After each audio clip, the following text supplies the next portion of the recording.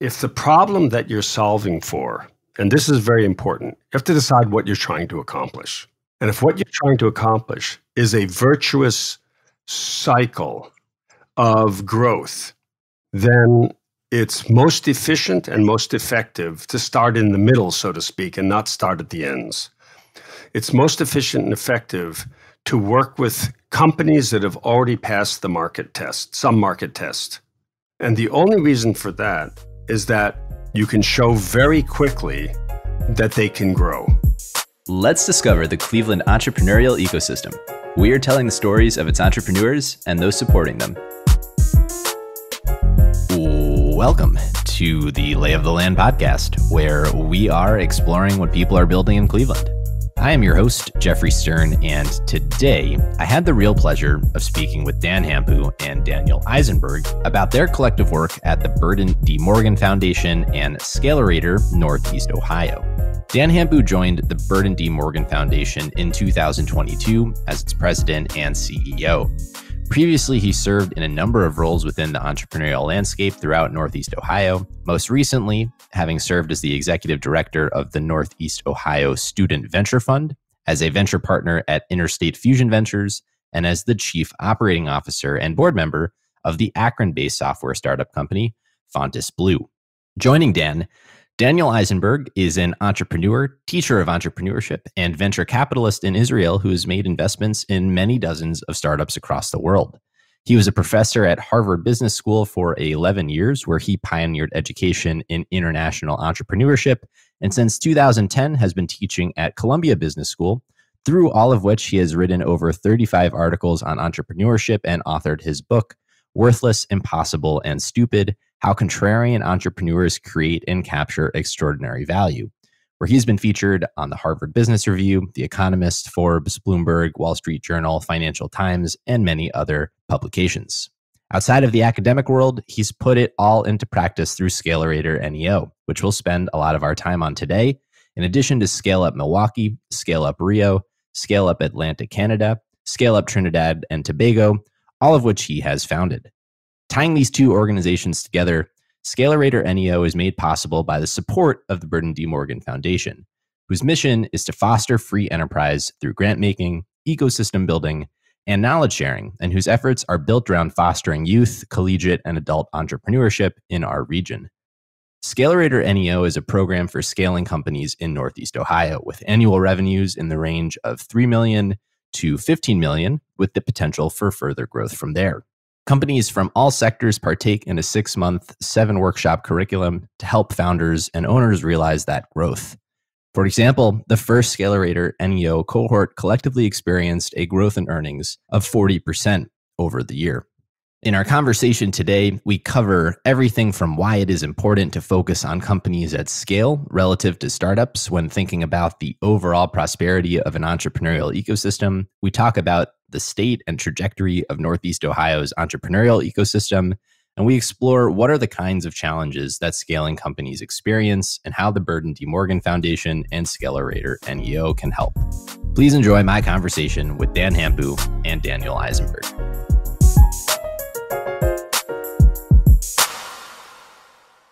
Given today, we'll be exploring entrepreneurship through the lens of the Burton D Foundation and Scalerator Northeast Ohio. I think it will make the most sense to start our conversation today, going around the horn and hearing from both of you respectively about your own, personal journeys and where they began to intersect. And as we do so, knowing that, there are two of you and both of your names are Dan, to introduce yourselves and in the Dan and Daniel show today, which we'll refer to you respectively by, to kick us off. I'm Daniel. And I'm Dan Hampu. Awesome. Well, Daniel, I don't know if you want to kick us off here and share a little bit about, yourself and your own journey. So I have two problems. One is I'm over 70, and the other one is I've been a professor for half my professional career, so I could talk forever. But I'll be short. I've been in the 40-plus year career, I've been a professor of entrepreneurship, an author. I wrote a book and dozens of Harvard Business Review articles. I made dozens of so-called angel investments in startups in 10 different countries, was a co-founder of a venture capital fund in Israel. In Israel, I also started a company, an international company. And for the last 15 years, I've been working with regions such as Northeast Ohio around the world to kickstart new economic growth using entrepreneurship as a wedge. And I'm sure we'll get into that later, so I'll stop there. Thank you. Dan? Yeah, Dan Hampu. I wish I had as clever of an intro other than I'm technically a lawyer, so I always ask people not to hold that against me because I don't practice. But I don't have nearly as long or robust of a career as Daniel, but my career has been all in venture capital, entrepreneurship, innovation, and also teaching said subjects in the Northeast Ohio space. So I've taught at Mount Union College, University of Mount Union, and the University of Akron, some intro and capstone courses on entrepreneurship. And then in my more full-time capacities, have been a part of a startup company as the chief operating officer, been involved with a venture capital firm, as well as a nonprofit that does venture capital activity, as well as educating students in the process of what it means to be a venture capitalist and how to make those decisions. And currently reside with the Burton D Foundation as its president and CEO, where I took over about 9 months ago. So that's a little bit about me. Well, thank you for sharing that, Dan. Before we kind of dive into the meat of what I think we'll unpack today, I'd love if you can actually just provide a little bit of an overview of, what the Burton D. Foundation is, the nature of the work that you do, and, working our way towards Scalerator, how those two worlds begin to intersect. Yeah, it's a great question. So the Burton D. Foundation was founded in 1967 by entrepreneur Burt Morgan. Actually, before he had a lot of material success that ultimately led to the foundation's ability to execute on what it does. We were founded with the purpose of preserving and strengthening free enterprise by investing in individuals and organizations that further the entrepreneurial mindset. And typically our work has been done in a few buckets of activities. So we do some activity to support the community more broadly. We do some work to support Hudson, but then the vast majority of our mission related work is in youth entrepreneurship, where we support kind of mindset and skill building development. Collegiate entrepreneurship, where we further the mindset and start getting into venture creation and connecting individuals to entities that are early in their operations.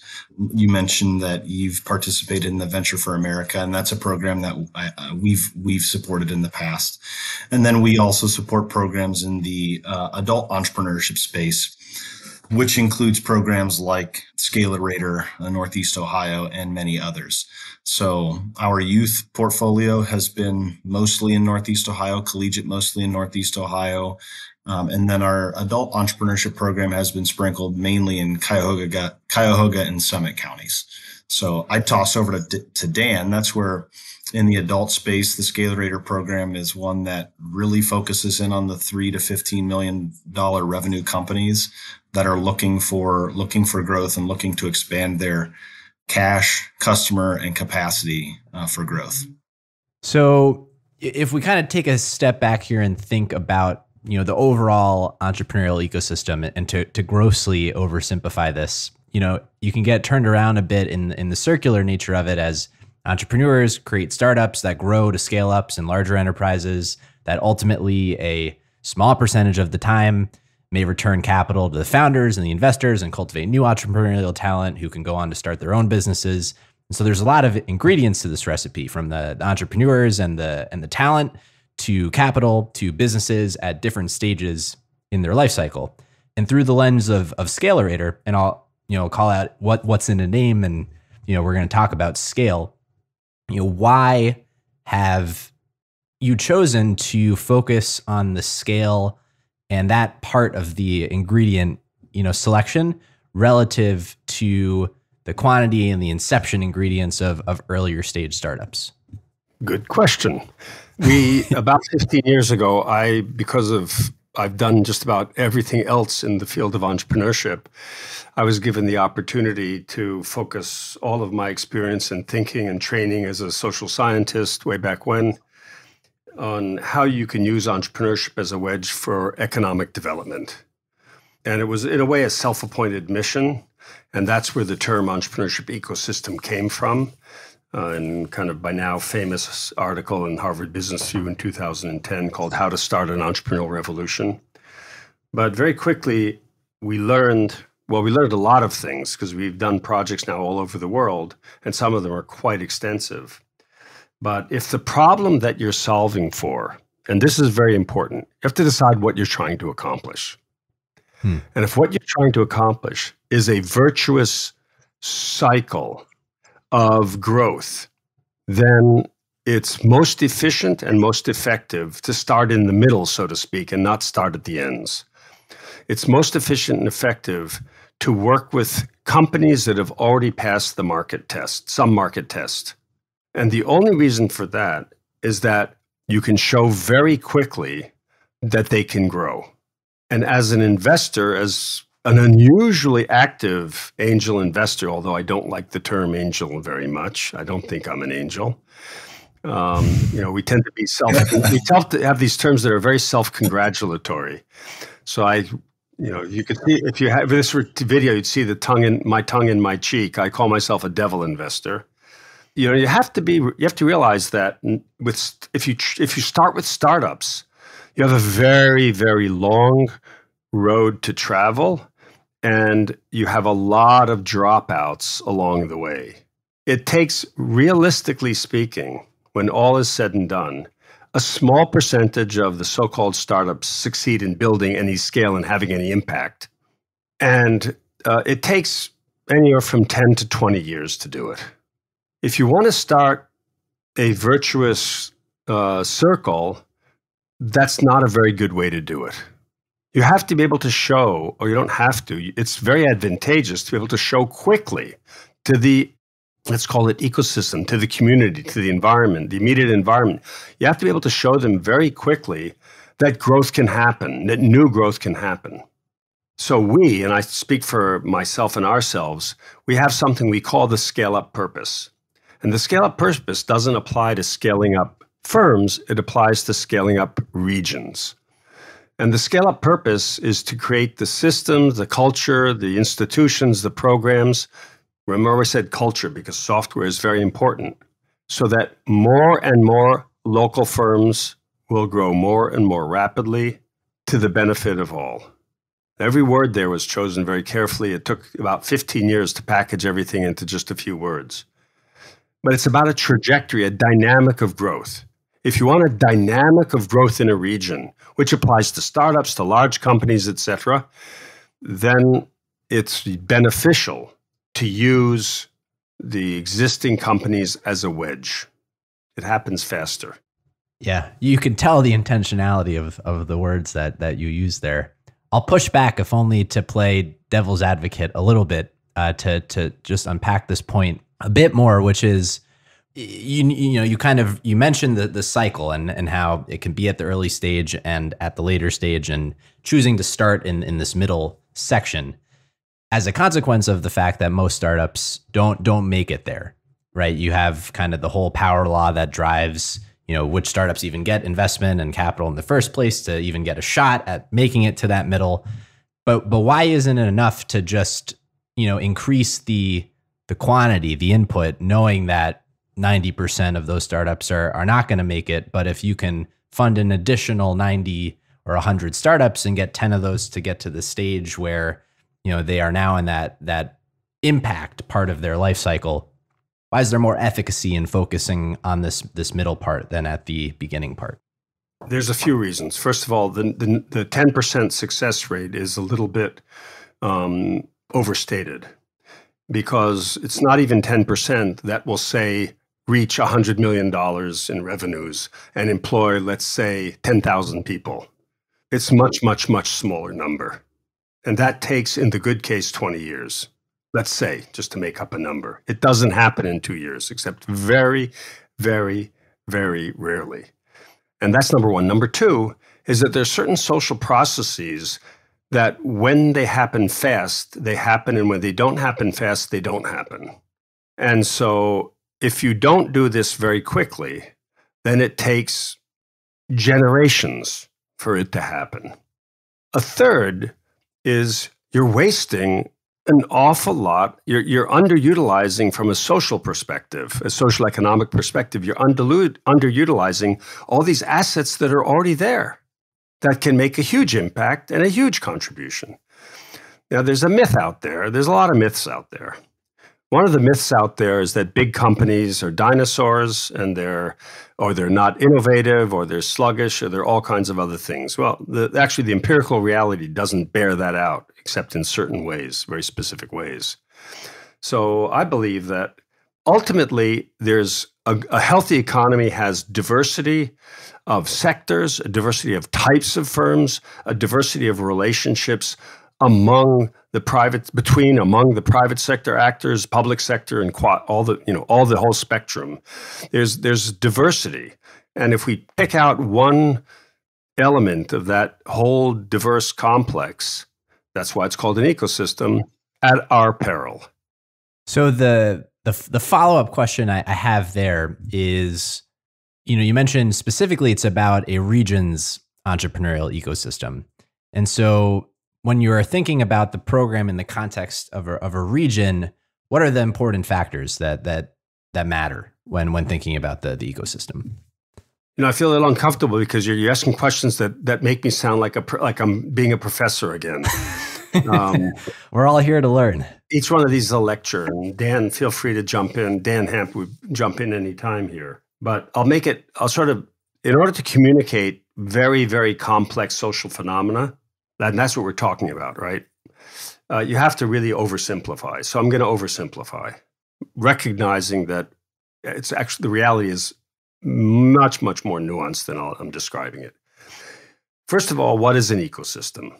An ecosystem, it doesn't happen all at once. It's not born with a full set of teeth, so to speak. It happens in all kinds of directions, but it involves culture. It involves human capital. It involves markets. It involves support organizations, public policy, providers of financial capital. It involves a whole mix of actors. And again, these 6, we call them domains. And there are 4, in our experience, to create this dynamic, this self-sustaining, self-accelerating dynamic that I'm talking about. It takes 4. There are 4 necessary and sufficient conditions. Again, I said I'm oversimplifying. And it's not in this order necessarily. First of all, you have to show that growth can happen and that it's normal. It's not the 1 out of 1,000.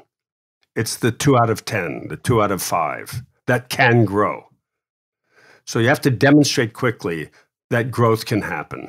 And it can happen here and it's normal. That's why we created the Scalerator. It's a strategy.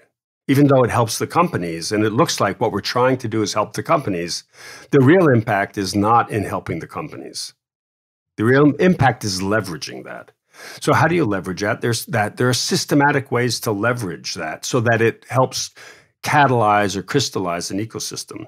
One is by communicating that growth. And Dan Hampu and I, with our team and colleagues, have been experimenting over the last 4 or 5 months, and I hope every listener has noticed, and if not, go Google it. We've been experimenting with how to communicate that very, very specific growth that happens in the Scalerator in a way that it ignites the imagination of others. If you know that growth is possible and it's normal, you will try harder to grow, no matter who you are. Not everybody, but a significant percentage. The third thing that you have to do is you have to engage the stakeholders, because it takes a community or a village for a company to grow, to scale up a company. So, and not to mention scale up an economy. So you have to engage the various actors, and you have to engage them around something very concrete and very specific. Having that Scalerator and seeing that growth happening is something. And we had exercises with the trustees of Burton D Morgan a few years back. BC is not before Christ, it's before Corona, before COVID. So we had a bunch of the trustees together, and we went through the exercise of aligning them around growth and around a very specific image of growth. And the fourth necessary and sufficient condition is you have to create a mechanism, a very small mechanism, call it an infrastructure, a team. I don't say we're doing that yet in Northeast Ohio. I hope we'll get there. That knows how to just keep the ball going. End of lecture. And Jeffrey, I'll just add one thing, because you asked the question around why is the Scalerator such an interesting program and a unique thing to focus on. If you tally up the businesses and the jobs that the businesses represent that are supported by, well, I'll just call it the second stage market, which is $1 million to $50 million in revenue, that bucket, of which the Scalerator supports a chunk. That group is in Cleveland, Warren, Youngstown, Akron, Canton area, and out to Lorain. The number of businesses is about 20% of all businesses, and the number of jobs that it represents is about 41%. So when Daniel mentioned the word leverage, it's a really unique group to support because of the high leverage activity that comes with it. 20% of the businesses representing 41% of the jobs. And it's in a unique position where the entrepreneurs and the teams haven't figured everything out. So they're still going through growth pains, and there's still things to be learned, and there's still systems to be built, and there's still systems to be optimized. And it's just a ripe area to get some really good leverage out of the investment. Jeffrey, if you could take 4 or 5 chickens and safely have them cross, what's a major turnpike or freeway in your area? 80 is 80 or 9? I don't know. What? 90. Okay, let's say 90, and have them cross 90 safely. Why would you take 100 and throw them across the highway where most of them are going to get squashed? Is this a rhetorical question? Well, that's part an answer to the why not start with the quantities of startups. Yeah, no, it makes a lot of sense, and I like the perspective because it's not one that I am typically thinking about working very explicitly in my personal life with startups. But one thing, Daniel, that you mentioned that resonated quite a lot was the communication piece of, and then its importance there, because in a lot of ways that's kind of the driving impetus for this whole podcast. And I've come to believe more anecdotally than empirically, but I'm glad to hear there is some empirical backing to it, that these stories and the communication are how we as a community can teach those who would be inclined to start something or who are already in the process how to scale something, that there is a path and there is a way to actually do that. I would pick up on something that Dan Hampu said also about this outsized contribution of the larger companies, the somewhat larger companies, of which, again, there's a very significant number just within sort of a stone's throw of where you're sitting. And that is almost certainly they pay better salaries. Almost certainly they invest more in innovation. Almost certainly they're exporting more. So there's an impact there.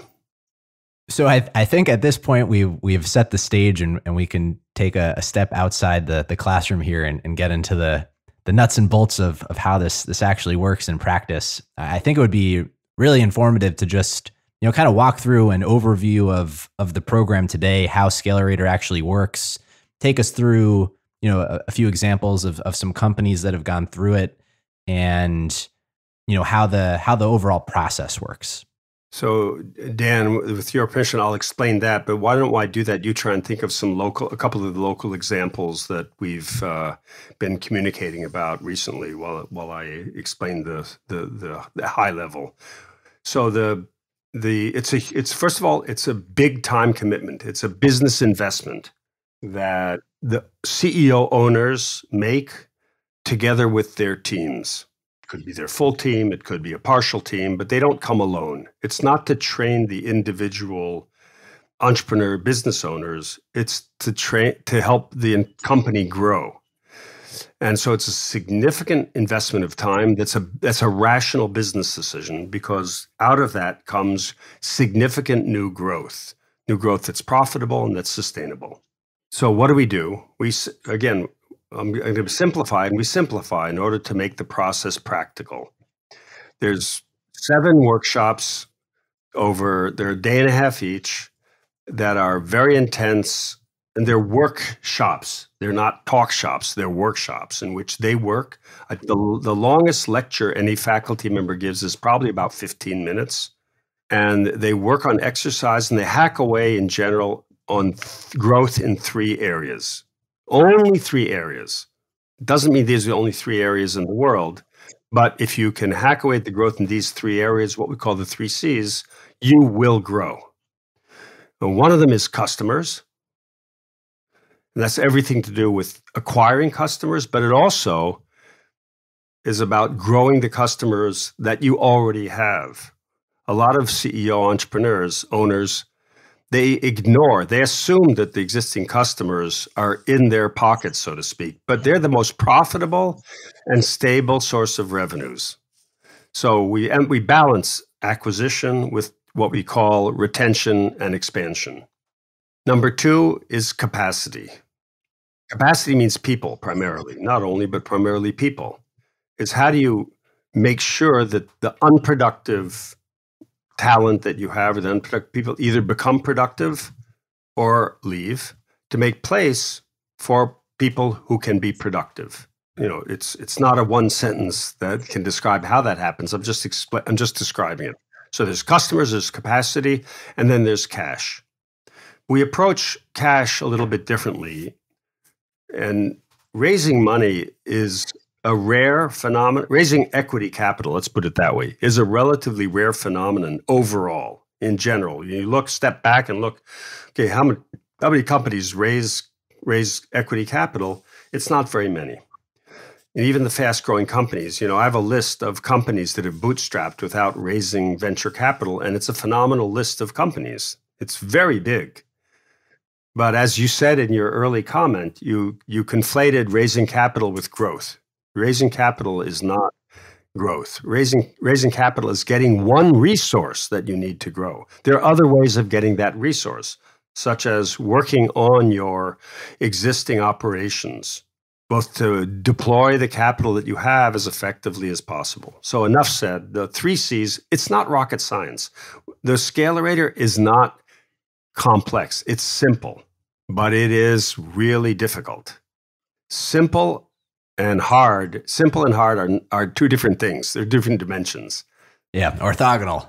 Like fitness training, you know exactly what you need to be health. You know exactly what you need to do to be healthy.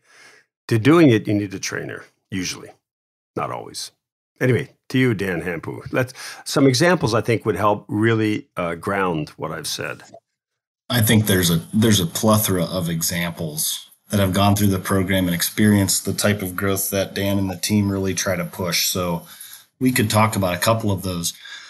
If you want to go through a couple, I don't know if it's judicious to pick specific entrepreneurs and call them out. But which kid do you like best, Dan? Who's your favorite child? Well, no, but Jeffrey, I was going to comment on something that I think speaks holistically. I mean, ideally, we want all parts of this ecosystem to play. The 6 pieces that Daniel mentioned regarding policy, finance, culture, markets, the human capital, as well as the various life stages of the business. So there are companies that have gone through startup routes that have participated. I can't speak to the specific percentage that have kind of graduated through the continuum of we have an idea to they've made it to the Scalerator size or beyond. But there are examples, and I would point you and anybody else interested in learning about those to go to the Scalerator NEO LinkedIn page to see the growth stories. Because like Daniel mentioned, we're consistently pumping out companies that have experienced 20 to 50% growth in one of those 3 C categories, customer, capacity, or cash, consistently within 6 to 12 months of the program. But I won't call out one. I won't give the name of the specific one, Daniel, but just because I know one of the entrepreneurs, I've known them from their beginnings when they had 2 people. So Jeffrey, they were one of these that went out and they participated by pitching and winning the Glide Innovation Fund round. They received some investment dollars early on in their company's life from the Northeast Ohio Student Venture Fund, which I previously helped run. And one of the coolest things that I'm just a big fan of, I was talking with some young students yesterday, and I always go back to, they're like, what gets you going? I'm like, I love growth. Like, so this entrepreneur, I knew when they had 2 people and maybe 2 or 3 interns from a variety of different local universities. And now they're up to 40. Now they're up to 40 people. They're a graduate of the Scalerator program. They've been through multiple startup programs within Northeast Ohio, and they're continuing to just progress and hack away at the things that can get them meaningful growth. So again, I think that's part of a rich ecosystem, and just one example of a company that's been through the startup parts of our ecosystem as well as benefited from the work in the Scalerator program. So Dan, you mentioned graduation rates, and perhaps that is or isn't the best way to think about outcomes, and kind of layering on, Daniel, what you had mentioned, simple but hard.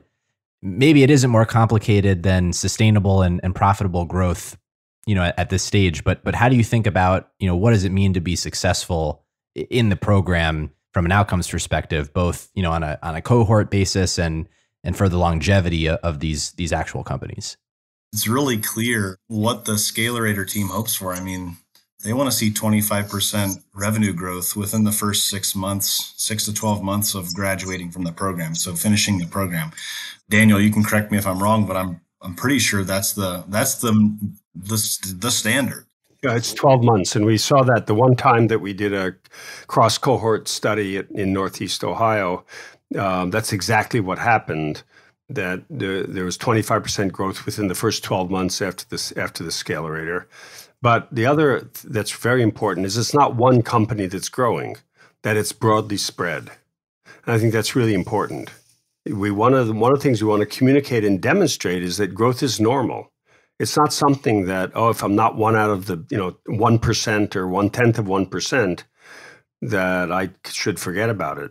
It's probably closer to 1 out of 4, 1 out of 5% that can grow. And it doesn't matter from that point whether they grow 5% or 25% from the point of view of the scale-up purpose. It's that there's a new growth dynamic that's created. Once entrepreneurs learn how to grow, and you say grow by 20 or 25%, whatever the numbers, they don't stop when they get there. It's just to get that dynamic started. It sounds like, and this is somewhat the actual intent of the program, that there are these repeatable, durable methods that you can use to help, affect specifically those 3 C's: customer, capacity, cash. And one of the things that's always been really fascinating to me about, any of these companies is how similar the problems that they all have are, regardless of what it is they're actually trying to solve as a company. It's a very good observation, because that's another one of the reasons why we chose to focus on the several $million-dollar level, is because these companies have a common set of problems. When they get really big, they need to hire McKinsey or whatever in order to help them solve their particular issue. It's not generic anymore.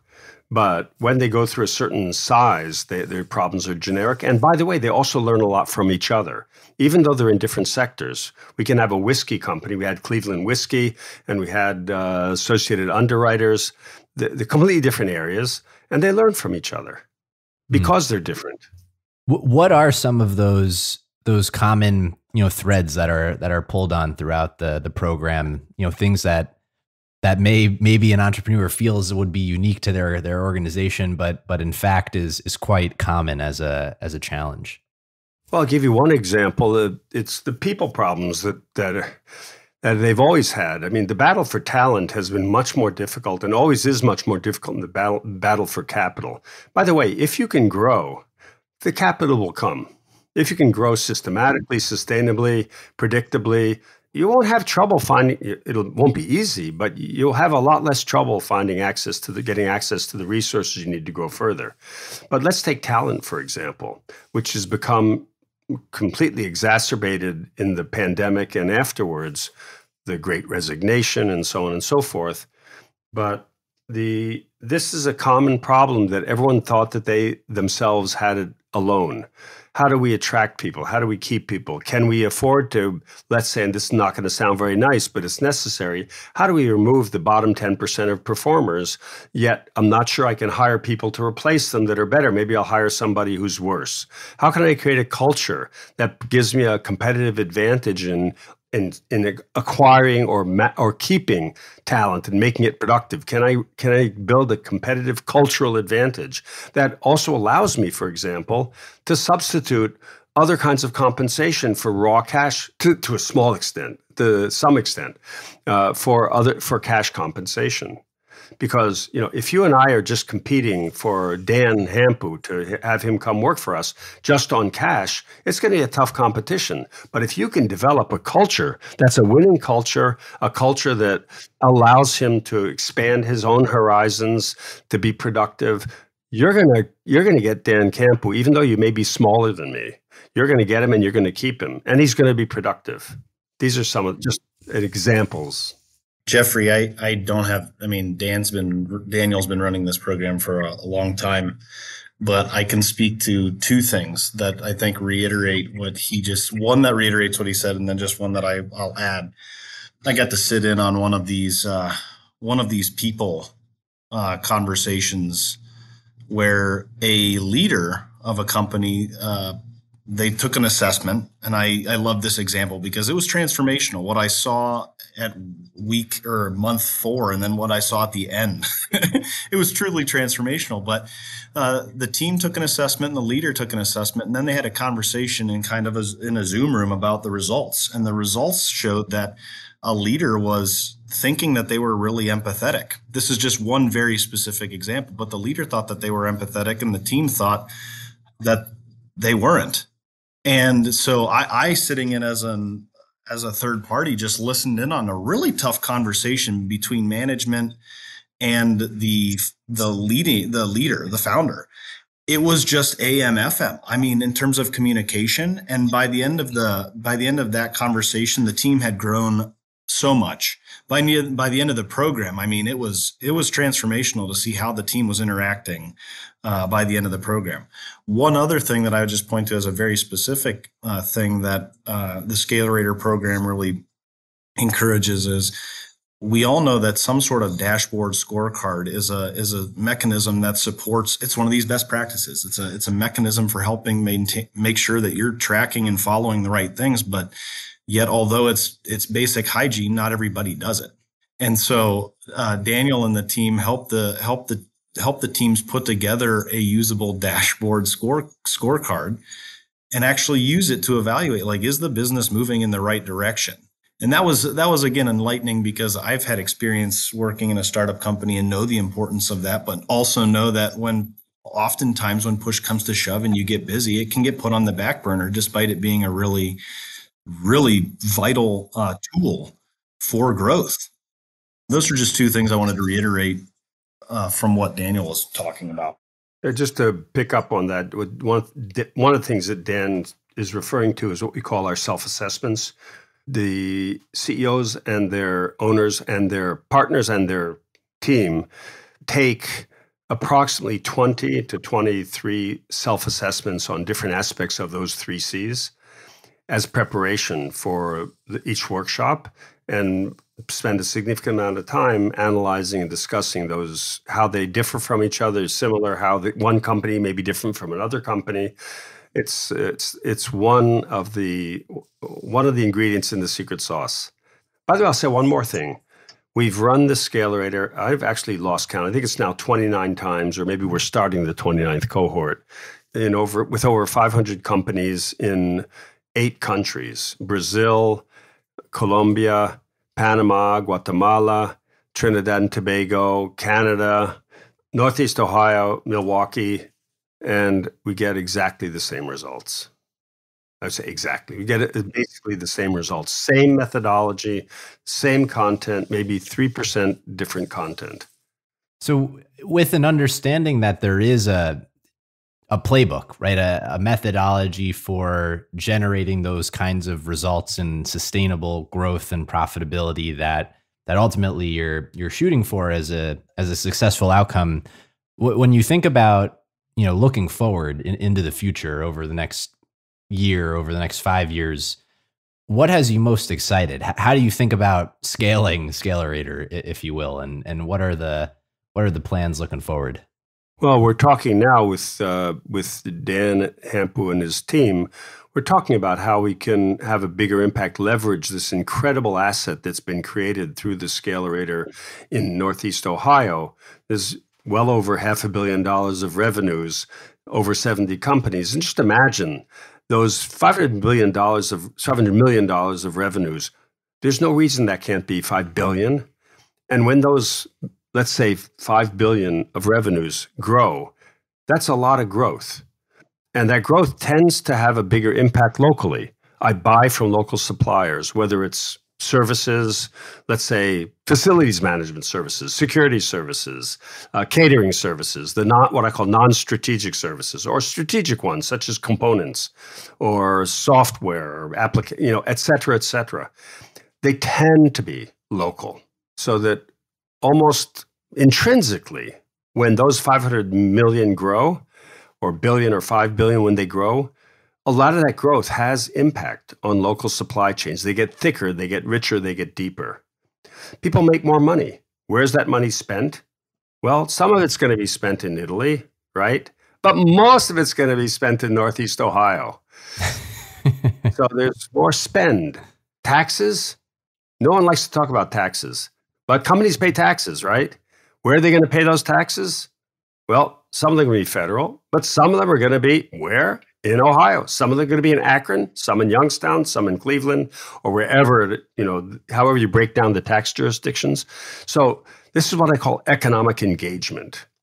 By focusing on real business growth, what I call #real growth, you can do things and achieve an impact that you can't achieve.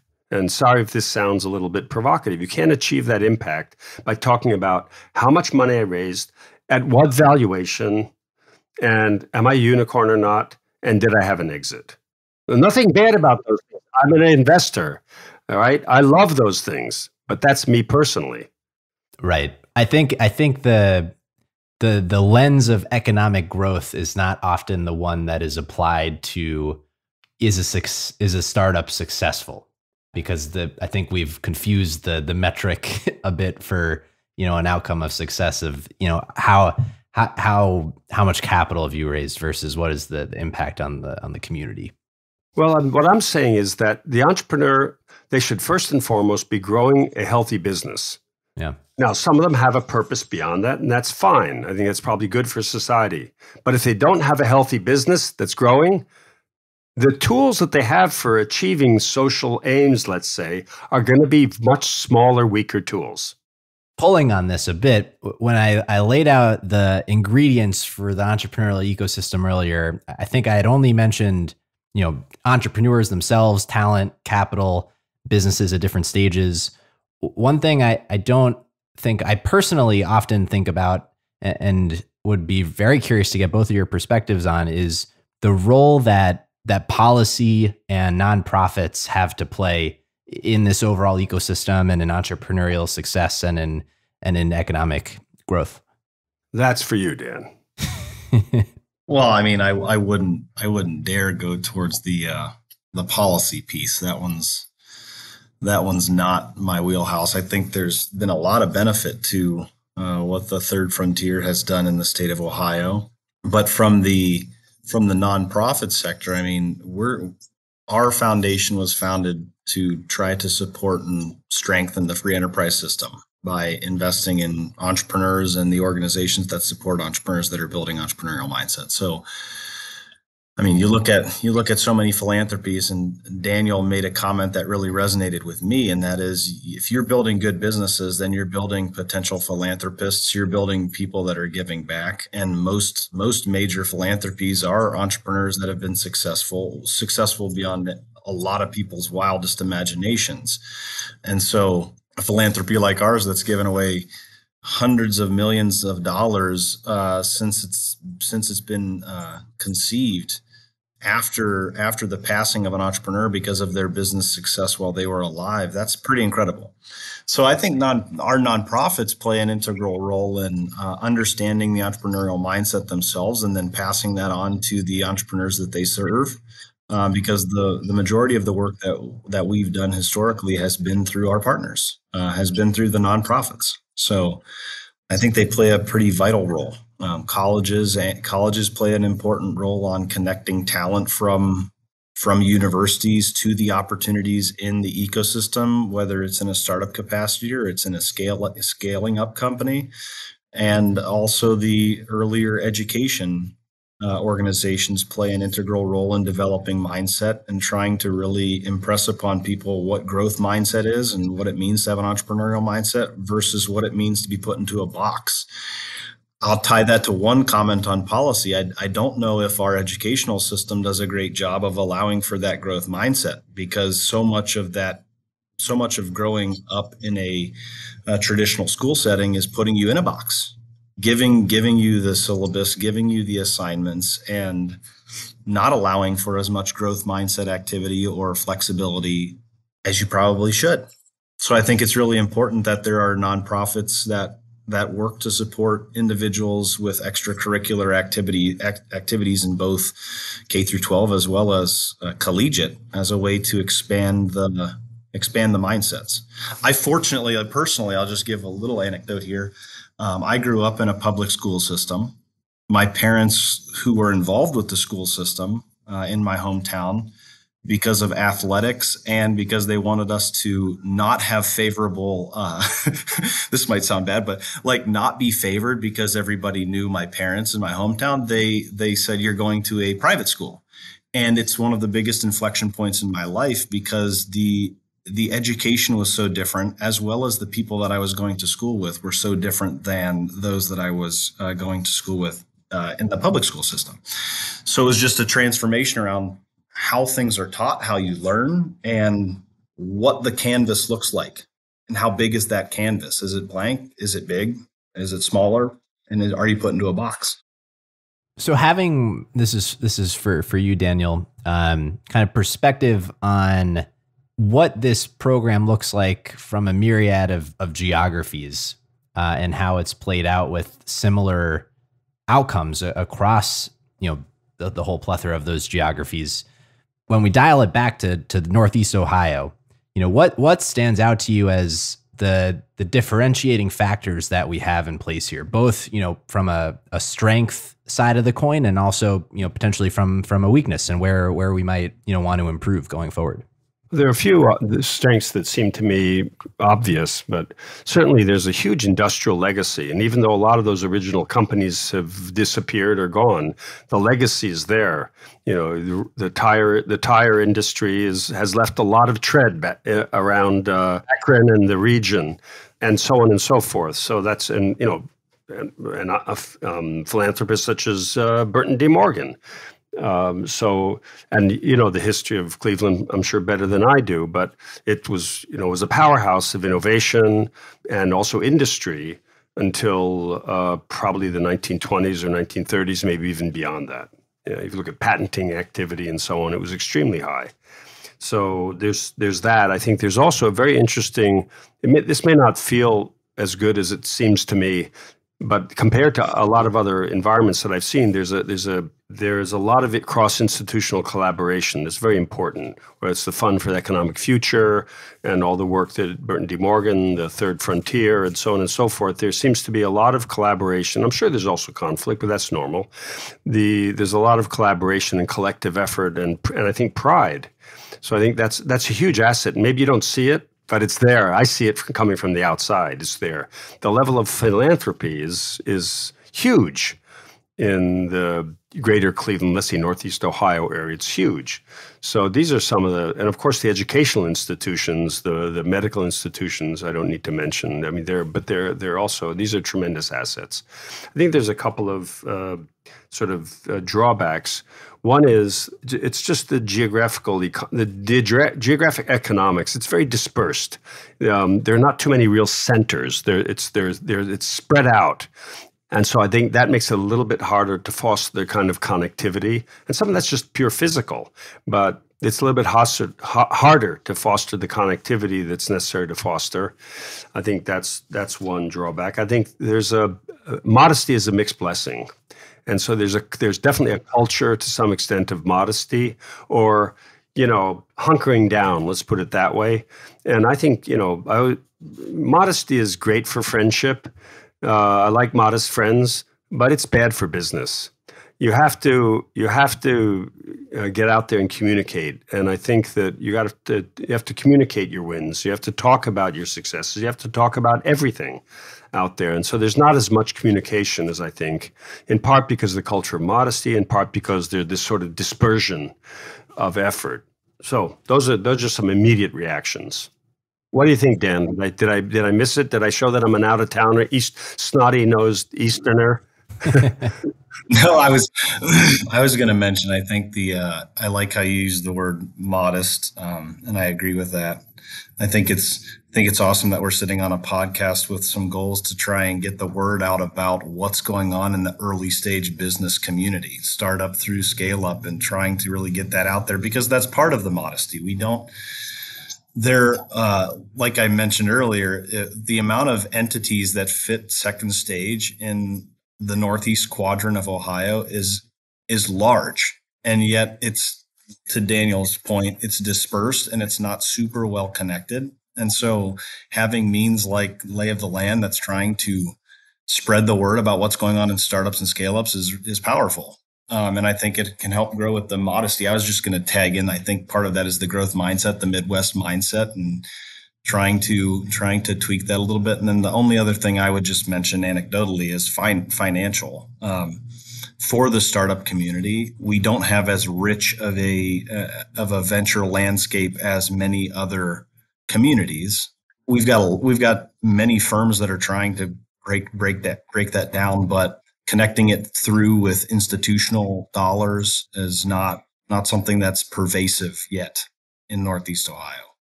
So I'll try and bookend it here as we come up on time, but there's both a depth and a breadth of topics that we could have talked about here, and I want to leave a little greenfield for anything that you feel is particularly important that we haven't necessarily touched on yet, but you would like to share about the program, about the work that's being done, or any perspective that might be insightful. Well, I'll just say again, as an outsider. And I've seen a lot of different places, all around the world. You collectively in this region have tremendous assets that entrepreneurs can use to create value of all kinds. Let's say economic value. They're huge. I think that it would be beneficial not to get confused with Boston and with Palo Alto and Seattle. You are you. And you should be who you are. That's why when we define the scale-up purpose, we say local firms growing more and more rapidly. You have know-how, you have people power. I don't know if you found out a new word for manpower that's not loaded from a gender perspective. If people power, human power, you have talent, you have stock of buildings that is tremendous, that have a lot of potential. There are innovative assets of many kinds coming out of your educational institutions, some of which are world class. I do think, as Dan said, if I were a company that the nature of the business that I was creating required it to raise $100 million, otherwise it couldn't be successful, it might not be the right place to do that. But I would certainly come back or consider coming back at a later stage when I needed to have workers who had families, who needed parking, who wanted schools, who wanted a good environment. I'm really, really high. There's another word. I'm not high, but I'm really optimistic. That's what I mean. Optimistic. I'm optimistic. I don't think drugs make you optimistic. I'm optimistic about a lot of regions, such as that once were industrial powerhouses. Let's say, have seen better days. They typically have just great assets. Look at Worcester, Providence, Milwaukee, and so on and so forth. You've got a lot of big companies around. There's a lot to learn from the big companies. I'll shut up, but I'm really, really optimistic about the future of such areas. Yeah, I'll keep it very brief. I think it's an exciting time I'm an Ohioan through and through. I think it's an exciting time, and I think it's really going to be an exciting couple of decades in Ohio, PA, and Western New York in particular, given some of the mammoth shifts of some big tech companies moving into Columbus. That's also big true. Tech companies establishing presence in Syracuse, New York. And then you toss in the quality of life that Daniel's mentioned, as well as a resource that is becoming more and more like gold in natural water, like our Great Lakes provide us. It's going to be a really fun time to be in Ohio and for the next 10 to 20 years for a bunch of reasons. And I couldn't be more optimistic. I couldn't be more optimistic on kind of the entire region and what is to come over the next 20 years and the opportunities that are going to be there for growth firms, startup firms, new innovations, new technologies coming out of labs to get connected to some bigger companies interested in acquisition, venture capital in this space, and growing more and more local firms for the betterment of all. I think it's really exciting. If the person listening, I'm going to say you, the person listening, if you're just tuning in, or you've had the stamina to listen to us until now, and you are running a business that you're a significant owner of, you have, let's say, anywhere from 20 to 200 people, and you have an ambition to grow, and you think you can, you have, no matter what you've done in the past, could be that you've been stagnant the last 5 years. We've seen third generation companies suddenly start to grow because they participated in the Scalerator. So I want you to go away with this. You owe it to yourself. You owe it to your employees. You owe it to your heirs and your shareholders and all of your stakeholders to seriously consider spending the time in the Scalerator. It is if you're willing to devote the time, which means you understand you're going to get compensated for this. It is an extremely important decision to make, and it could change the trajectory of your company. Well, thank you for those final words there, Daniel. I'll ask both of you the traditional closing question, which has very little to do with anything we've been talking about so far, but does have to do with Cleveland and Northeast Ohio. And it is for not necessarily your favorite thing in the area, but for a hidden gem, for something that other folks may not know about, but perhaps should, about this fine geography. While he thinks, I'll go ahead and give just a couple. I'll give one in Cleveland because I was exposed to it last fall, summer timeframe. Chateau Huff is a winery, an urban winery on the east side of Cleveland. You may blink and drive by it, but if you like sweet wines and some very friendly folks that you can get some cool stories on about how they're making wine literally on the block on the east side of Cleveland, it's a cool place to go. And then I just give two plugs down by where I live in Canton. So a place that is not relatively secret, but Gervasi Vineyard is a great place to go for weddings, venues, good food, wine. And then there's a really small place called John's Bar, which is one of the most happening places in all of Canton. And it's not like a bar. It's like a sit down, a pub with some good food and good spirits. And it's always super busy. Dan, it's funny you mentioned Chateau Huff. I don't know if you know this, but Mansfield Frazier was actually one of the first guests that we had on the podcast. Unfortunately, no kidding. He did pass away about 1.5 years ago, but such an incredible story. One of the more successful recidivism programs. And when we think about, profitable, sustainable growth, the ecological focus is really an incredible spot. Yeah, that's why I had to mention it, because I was trying to find something that maybe not a lot of people know about. And I'm like, it's a tiny little place. But man, if you like sweet wine, you got to go there. Go pick up some wine. Well, as long as you're talking about booze, my exposure to Northeast Ohio is very much limited to the Scalerator. I'm very focused on that, and so it's all filtered through the companies. And Cleveland Whiskey, I mentioned them once already. They're very visible, I know. They make a world-class whiskey. It's incredible. By the way, in the Scalerator, they started exporting to, if I'm not mistaken, to India and Indonesia, I think Korea as well. So they're great. They have a great product, and they're a lot of fun. And I think having Tom on, if he hasn't been on, I think he'd be a good guest on your show. There are other, let's say, consumer-facing companies that are real gems. Audimute is another one of our graduates. They provide sound systems to the best drummers in the entire world are their friends and use their sound systems. And by the way, I have their acoustic systems in mine. And the third is Sergeant Car Wash, right? The Brian Cruz that is growing like I can't swear on the radio. Let's see, what can I say? Growing like crazy. That's what I meant to say. They're growing like crazy, opening up new stores every few months. So those are the gems. From my point of view, growth is sexy, and companies that grow are gems. It makes me happy that I think this is the first time that both of the gems are represented by guests on the podcast prior. Tom Licks actually did come on and share his story, and it's incredible, the Cleveland Whiskey and what they've been able to do. But hopefully the purpose ultimately of this question is to unearth all these hidden gems and share their stories. So that's very fun.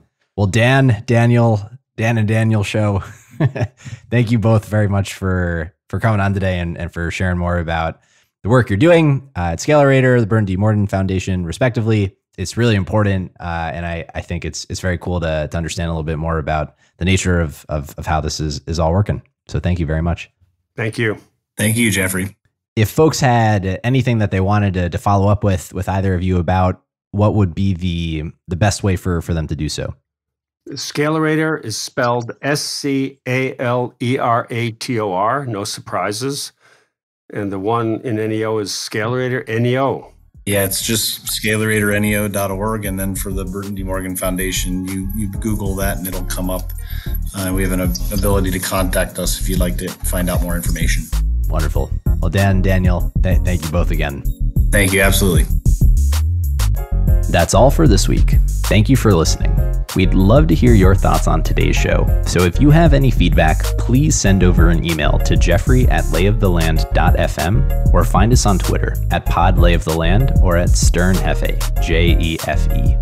If you or someone you know would make a good guest for our show, please reach out as well and let us know.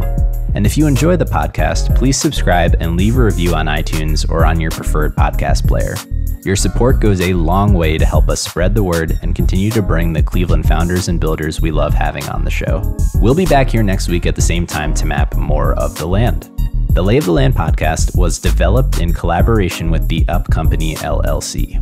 At the time of this recording, unless otherwise indicated, we do not own equity or other financial interests in the company which appear on this show.